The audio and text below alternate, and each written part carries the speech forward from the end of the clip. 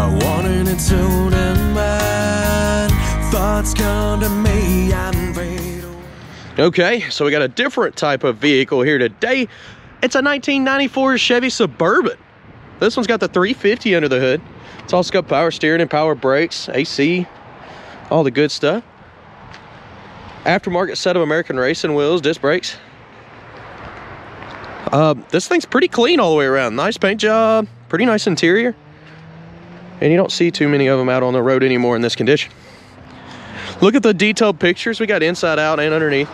Just go to maplemotors.com. We have financing on stuff like this.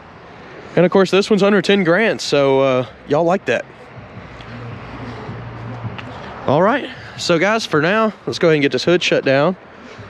And we'll hit the road. It's about that time. Let's go for a ride. Of course, before I take off in this one, we'll check out the interior a little bit, look around. It does have stereo connector there. They took the radio out, whoever owned it before. They've got the carpet here, so dash is cracked up. This is the first time that I've been in this vehicle too, so it got pulled out here this morning. And this is what I do. I do these reviews with you, looking over everything. Is this locked? Does it unlock? What's going on? Let's see.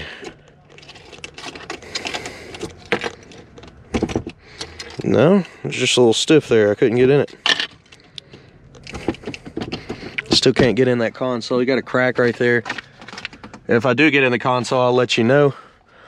Armrest, it's not wore out. Neither is this side.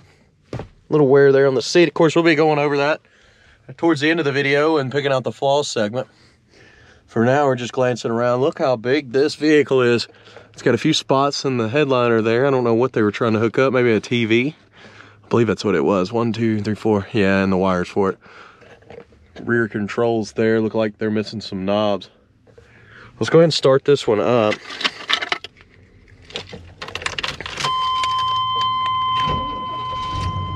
This one does have 300,000 miles on the dash. 309.28.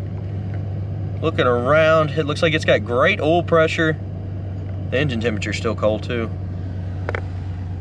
Old tack is coming up and working. Does the AC work? I don't know. Turn it off. Turn it back on. I don't see it really affecting the RPMs on there, but it is decently cold outside, and that's cold air coming out, so. Blower motor's working. Horn, do you think the horn works on this one? A little different. Wipers do. Turn signal does on both sides. See if I can get it where you can see it. Horn?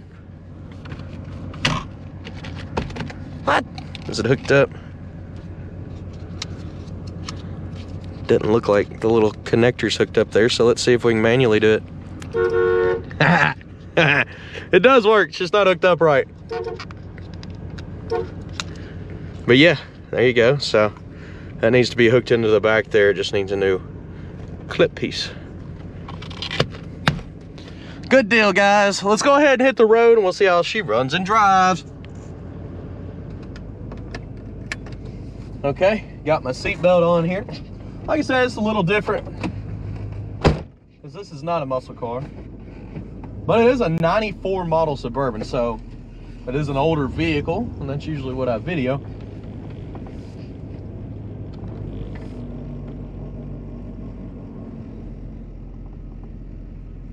Okay, here we go.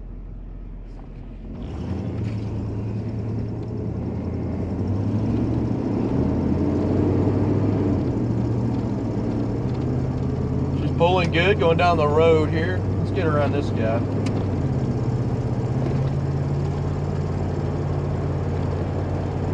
Looks like the speedometer's coming up. Seems to be working pretty accurate. We're running about 45 mile an hour right now.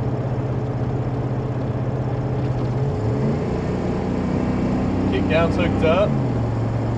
Good shift there. Getting into those brakes. Brakes feel fine. They don't feel bad at all. Engine temperature's up on the dash now.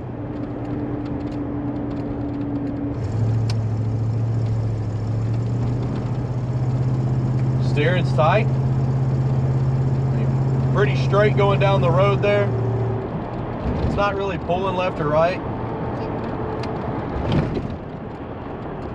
We're gonna pull into the parking lot over here. I want to get some undercarriage shots, and I'll probably drive by the camera. And of course, I'm gonna do picking out the flaws. So I want to walk around and look at the lower portion of this vehicle. Also check out all the details on the interior. We'll see what works and what doesn't. That way you know what you get.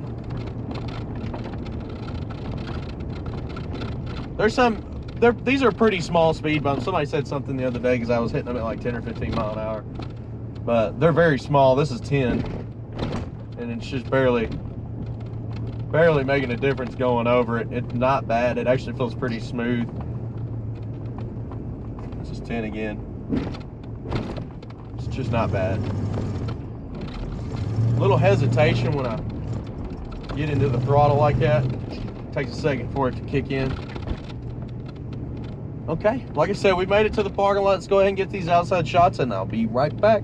Be sure to look below in the description if you need any more information about us or this vehicle.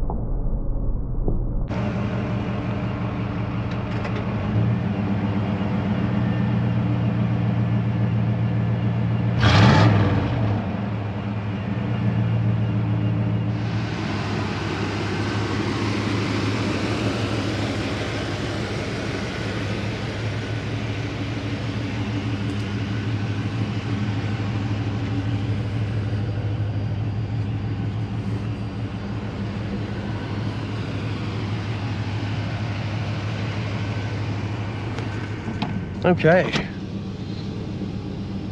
try that window out, the rear window. It's going up and down.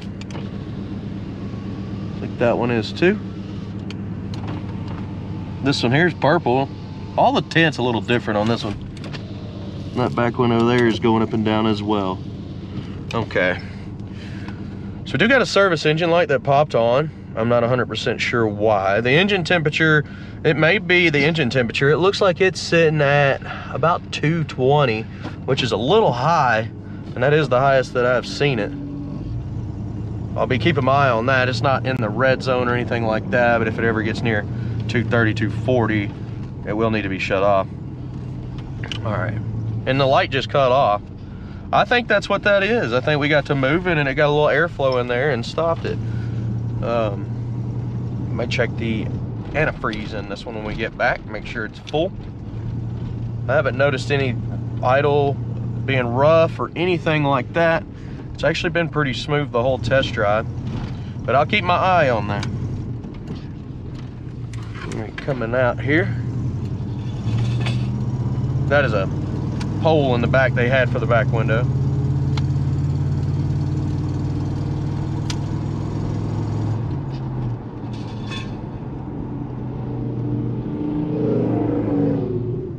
Got to run over here across the street. Yeah, check gauges pop back on. So yeah, check engine on and then check gauges.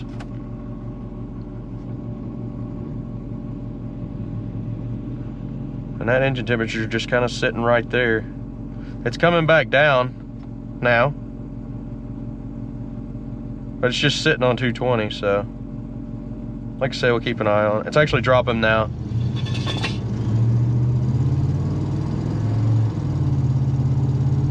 That may be a thermostat.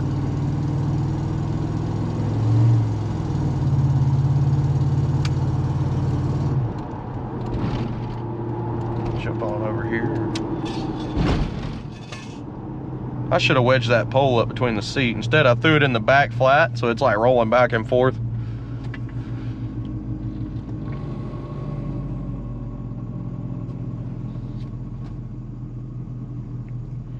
Yeah, so what it's doing, I see that engine temp, it'll come up and then it'll just start dropping.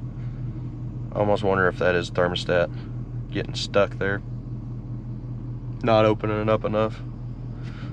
Yeah, it's dropping pretty dramatically now. That's all the way back down to 210.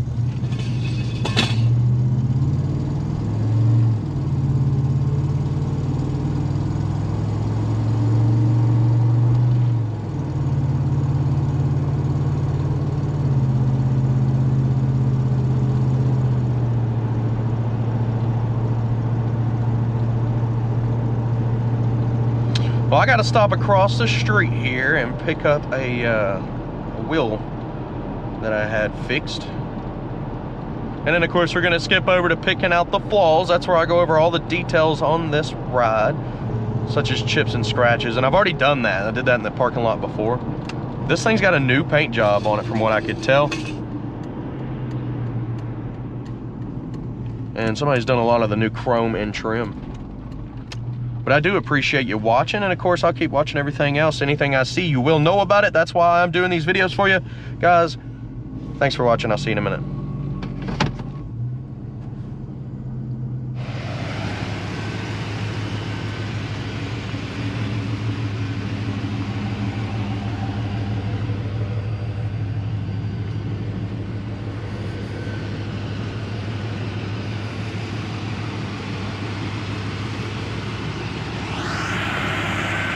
Okay, let's walk around this ride here. We'll be checking the lower panels, the interior, all the chrome. But it looks like somebody's already redone all of it. This thing is in good shape, so anything I find, you'll know about it. See, if you look around the front end, it's pretty clean. I mean, that front bumper, little bug there I wiped off. You got a light scratch right here. There's a light chip there. The grill, I mean, that's new. Same with the headlights. Coming around the side, up and over the fender. Clean, down your steps. Got a few little chips there by the rubber, but one right there. Oh, that may be some dirt, hold up. Yep. Some dirt down on the bottom, little chips on the jamb on the door there.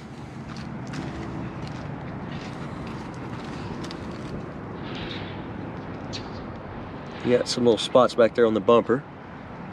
Tail lights are new. You got mirror tint on the back windows.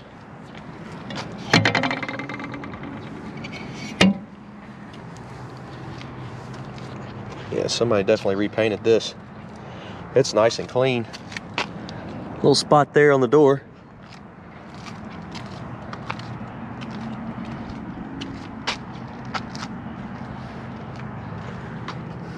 Little scuff there. Front windshield. It's got some little air pockets there on the side. But it's nice and clean. I mean, I don't see any scratches or chips. Little wax left over. Those guards look fairly new. They don't look bad at all. Little chip there.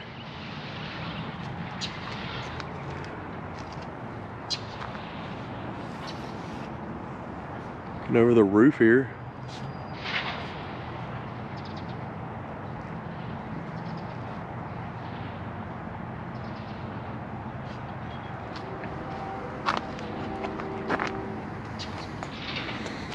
Of course, tailgate opens. The shocks there don't have enough pressure to hold this up, so there was this bar laying in the back here. As you can see, the carpet on the back hasn't been changed out.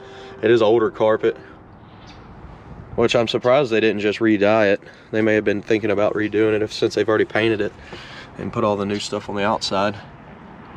The seal looks okay.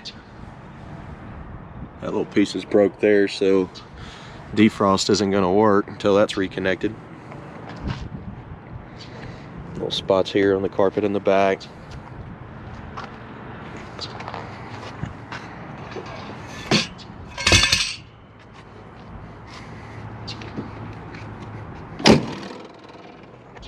That lifts up pretty easy coming down, and it locks.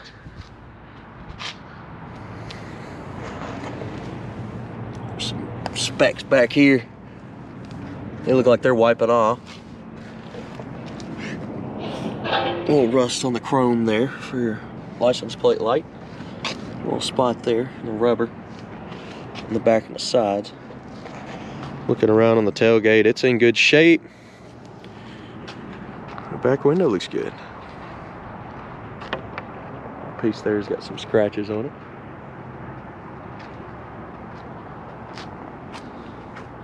Coming down this side. A little wavy in the corner there. Up and over is a crack. Little chip. Scratch there. Light crack there. Same with the inside there.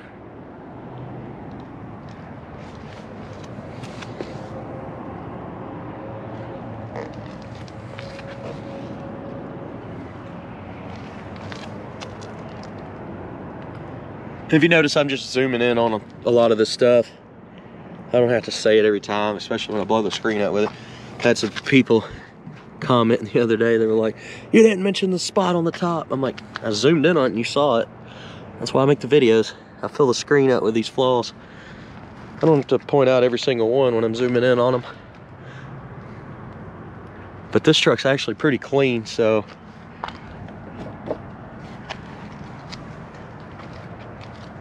a few little chips there below that rubber seal. This one's sticking up a little bit. Backside. They probably took all that trim off or got new trim, because that looks fairly new when they painted it. Little flakes there in the back. So this window's not mirrored, but the other side is. This one's mirror. I assume they replaced that back one there.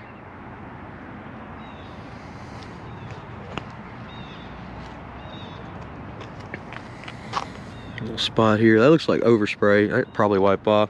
Little air pockets around that windshield, which is probably new because that's in really good shape. Little spots up here.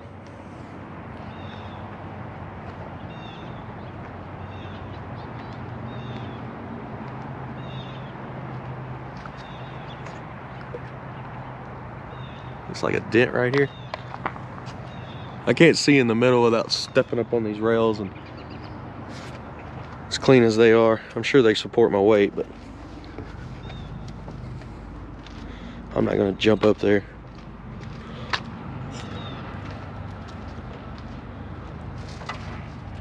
Engine bay's nice and clean too.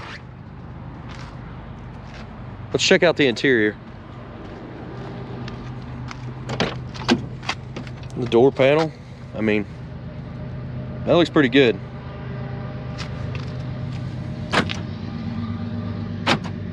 So it looks like they're working around the vehicle except for right here. on the driver's door. Light scratches up top. You can see they had to jimmy in. Somebody locked the keys in this one before. It's the only thing about this spot. It's the first time, but there's a train. Woo!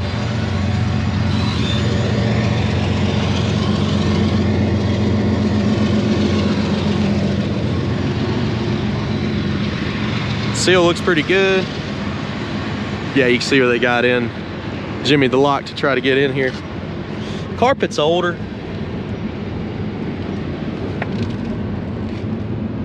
Could be better. The seat, you know, it actually looks pretty good. A little wear on the bottom here. Got a few little spots. Looks like cigarette burn there. Headrest a little dirty up top.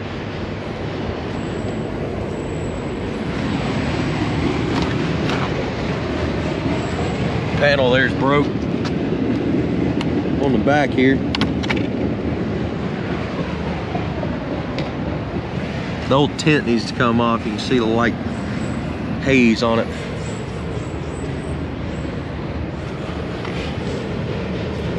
Maybe they was painting something. A little paint left there. Seats okay, can be cleaned up.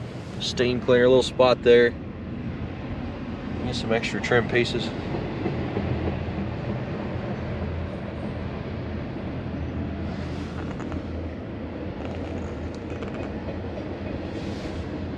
Like some wiring for some stereo system. Tray's dirty back here. That back window there, the tint is just gone. It's old. That side looks pretty good. And that one looks okay. Might just take it all out, do it all new.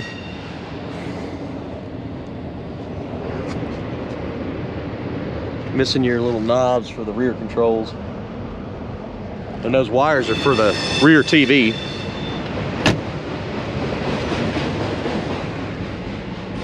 Looks like some tape on the panel over here.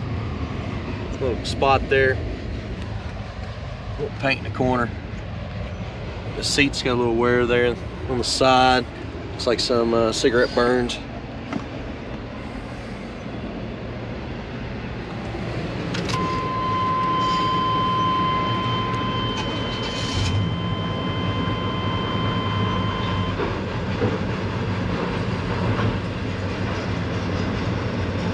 Good oil pressure.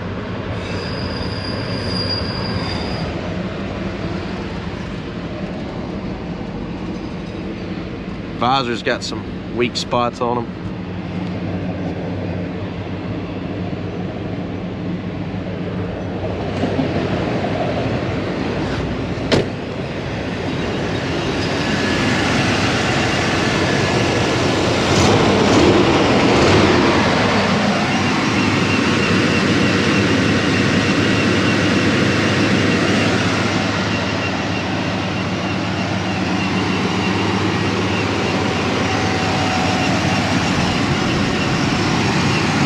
Stereo wire, if you wanted to put a stereo back in it.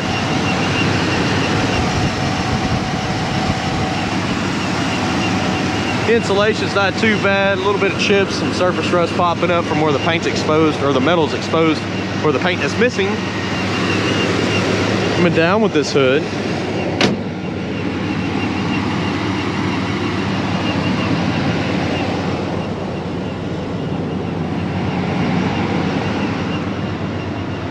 Guys, thank you for watching.